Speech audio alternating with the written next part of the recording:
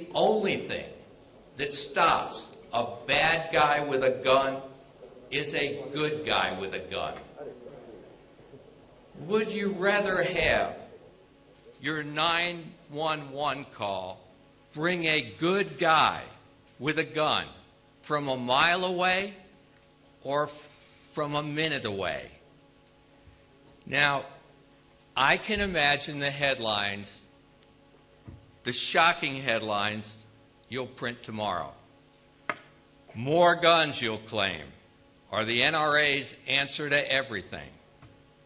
Your implication will be that guns are evil and have no place in society, much less in our schools. But since when did the gun automatically become a bad word?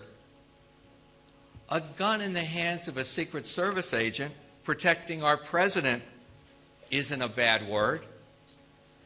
A gun in the hands of a soldier protecting the United States of America isn't a bad word.